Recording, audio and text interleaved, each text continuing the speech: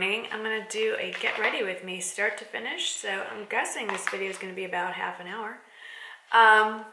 Starting with my Colleen Rothschild Sheer Renewal Cream. I already did my eye cream and serum when I was at the sink, but I keep the moisturizer by my makeup mirror.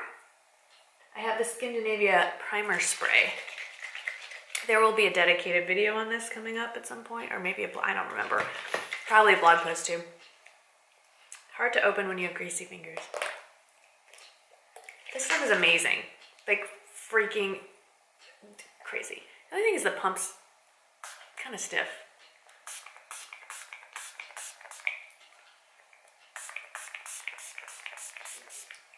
That's probably too much. Lately I've been mixing my Guerlain Lingerie Depot with my YSL Teint Le Teint Touche Éclat. Get that. This is a little too dark. And this is a little too light. But together they're gorgeous. I'm just mixing that up. Probably should have waited for the primer to set. What is on my face? A hair. Just slap that on. I'm using, I think it's a real, I know it's Real Techniques. I think it's one of their sculpting brush. Yeah, it's the sculpting brush. I find it way too dense for sculpting. It just takes off all your foundation. But it's great for foundation. Now to concealer, I've been using the Clarins Instant Concealer lately. It's a fuzzy, it's driving me crazy. If you have dry skin or patchy skin or just, well, no, that would be it. This stuff is amazing. It may need to be touched up. It might not have the longevity, although lately it has, of like the Estee Lauder Double Wear or some of these other long wear concealers, but it blends so seamlessly into the skin. It doesn't cake. It covers really beautifully. Like, watch. And because of that, if you do need to touch it up during the day, it's not going to get cakey on you. You can continue to layer some more on. Two-step under eye concealing process. First is Radiant Prep and Prime Radiant Rose. Mostly in the corner. Mimi is just off camera. So loud.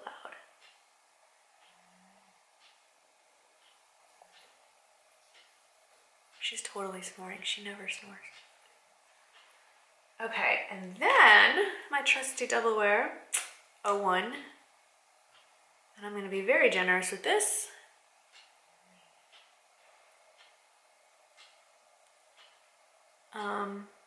Anyway. Okay, that's done.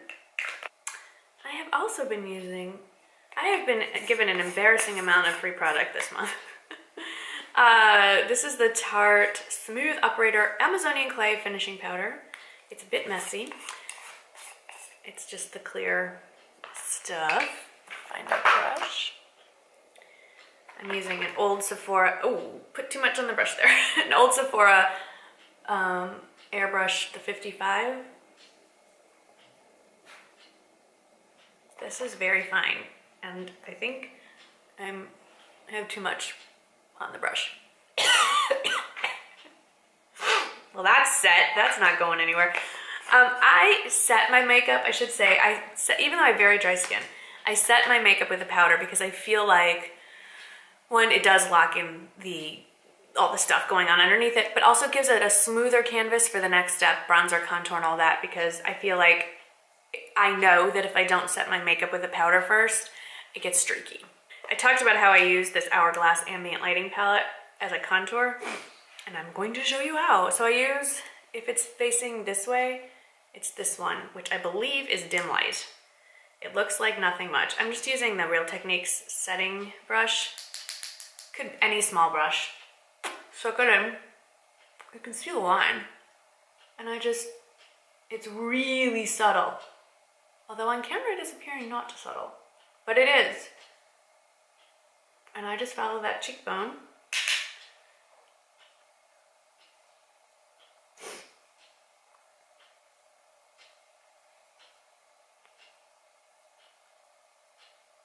I do have high cheekbones already. I just don't know that they're all that well defined under the extra skin. Then I kind of sweep it up across the hairline just so it blends. And I do a little along the jawline, not a whole lot.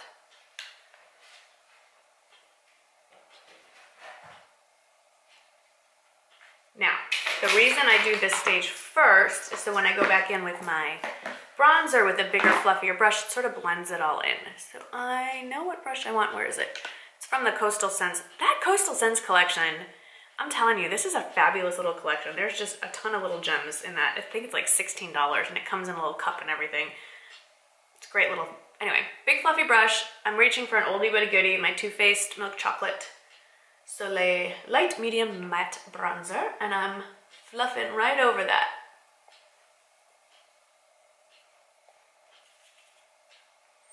Kind of blends it in.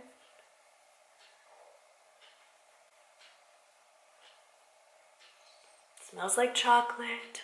Love it. Alrighty, now normally I'd reach for my Kevin Aquan highlighter, but in the interest of demonstrating this palette, I'm not. Alrighty, so, oh, you know what? Shoot, I had a bronzer in there. Totally forgot about that. Oh well. I will use the highlighter that comes in here. I forgot about the bronzer. Sorry. But I'm gonna use this highlighter, which is called Pink Champagne. That's a good name. As champagnes go, that's the kind I prefer. And I'm gonna use my Wayne Goss brush that is used for everything. It's such a great little brush. And just put that. Oh, that is nice. I don't know if you can see that. I think this is great for fair skins. I have to say, it's like an icy pink. I don't know how this would do on medium. I don't think icy pink is good for those golden girls, of which I am not. Okay, and I'll just use the blush that's here. It's this one called Amazed. Real Techniques multi-purpose brush that is not available individually, is part of a set. Kind of annoying. Because I don't really use, I think, the other brushes in the set, but I will say this is a little more color than I like. I'm not a huge fan of a highly pigmented blush unless it's that red one that they make. So I'm gonna go back with this It Cosmetics brush. It was another one I got in a beauty box. If I can find it, I'll link it. And I'm just gonna tone it down a little bit. Okay, on to the eyeballs. I'm priming my eyelids with the Wet n Wild primer that I use religiously. You know what? I was sent the Hourglass. They came out with a new one, Platinum Blonde. And I love Hourglass stuff. I use some, but I don't like this pencil. I'm gonna do one eyebrow with this and the other one with my Anastasia, and you tell me. I don't wanna judge the whole line based on a blonde eyebrow pencil because I feel like blonde is a tricky one to get. And that was Michael texting me. And, oops, sorry, doing this eye only. Anyway, I don't have brown hair, so I don't know how their other shades work, but I don't love this one so much. So on this, and I think it's too big. I like a really fine, really tiny pencil. So, sorry, Hourglass. I love your ambient lighting powders. Don't love your pencils. See, I feel like I have much more control with this. Color it in with the NYX Brow Mascara, and then if I see any more chunks, gaps I should say, I can go back in. I like to start with the crease color first and then put all the other colors in. All my brushes are filthy. This is the least filthy. It's a faux 217. It's a Sigma one. And I am going to use Party Favored. Sort of a taupey, well, you'll see.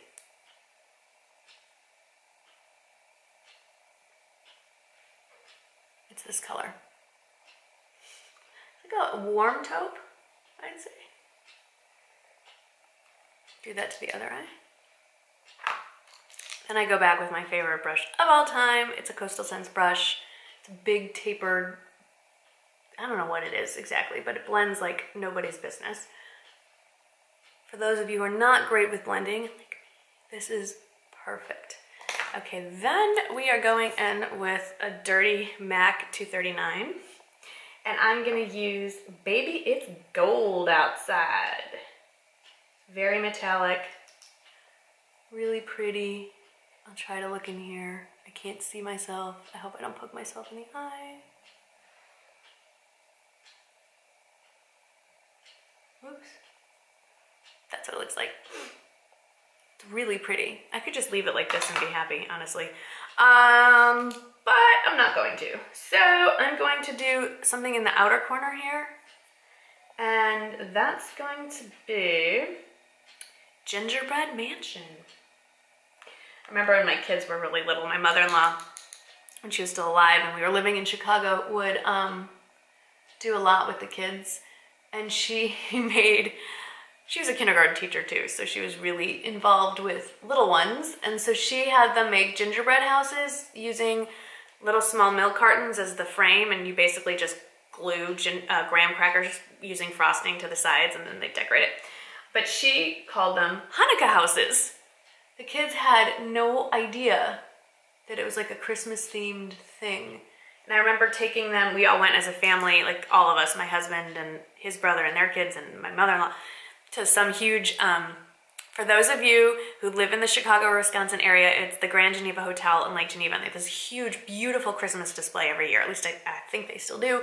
And one of the big things is a basically life-size gingerbread house. And I just remember all the grandkids going, "Look, it's a Hanukkah house!" I thought it was really funny. I'm like, no. There's another holiday going on right now, guys. I just thought that was cute. Anyway.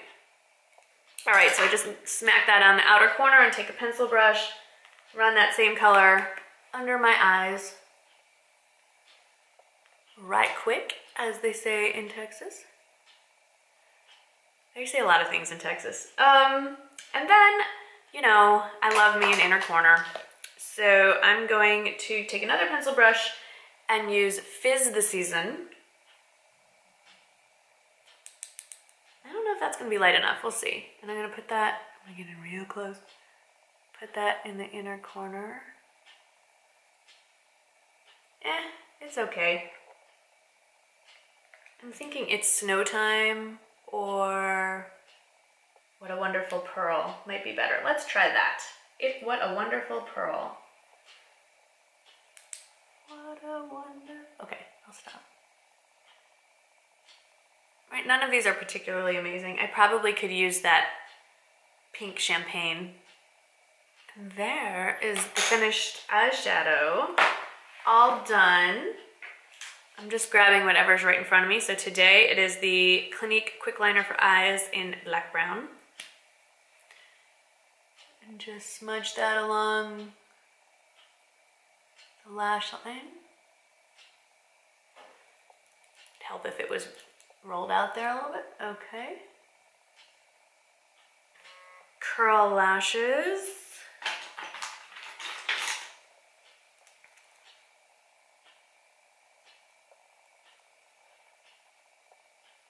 I wonder what people will think if they find eyelash curlers, you know, 1,000 years from now, some archaeologists, and they're probably thinking, what did these people, what torture device was that? They'll probably come up with this whole weird culture that tortures individuals' eyeballs. Okay, Lancome Grandiose Mascara. Better to do, I've talked about this before, it's always better to do the bottom lashes first. You're less likely to smudge up your eyes. So look down, and then that lifts your lashes away from your skin. Okay, then back to the top. Now tilt your head this way so you can look up my nose, and it lifts the lashes or pushes them down away from your lid, so you're less likely to get mascara all over your face. Cannot remember who told me this trick. I cannot take credit for it. It's probably Lisa Eldridge. That's my guess. Just assume anything brilliant we've learned from makeup has come from her. All right, let's shake this sucker up and make sure it's the finishing spray. Yes. And I know you're supposed to do like a pattern, like a T and an X. I just make sure everything's spritzed. I will put on a lipstick, but I don't have any right in front of me, so I'm just gonna slap on some Clarins pink Instant Lip Light something. Instant Light Natural Lip Perfector. This is the Tarte Light of the Party Collector's Edition Holiday Palette Daytime Look. I will do something totally out of my comfort zone at another point. Okay, well anyway, thank you so much for watching, and I'll see you tomorrow for a daily vlog. Thanks, bye. Today we are talking about vacations and how to save for them and how to budget for them and some budget saving tips that both of us have.